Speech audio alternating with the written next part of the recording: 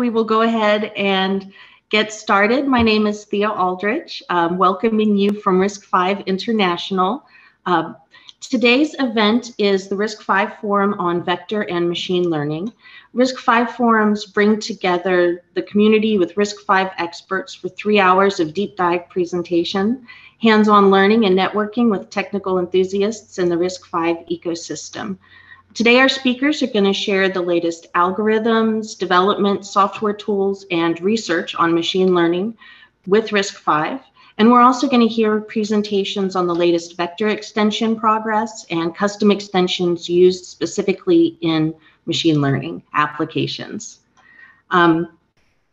So first of all, I'd like to start out with thanking Sci-Fi, who is today's sponsor. Sci-Fi has a really long history of innovation in the RISC-V ecosystem, both as a core contributor to the RISC-V ISA and our technical programs, as well as really doing a lot to support the software tools and ecosystem and developer community that's working in and around RISC-V. And so we will go ahead and be getting started in just a few minutes.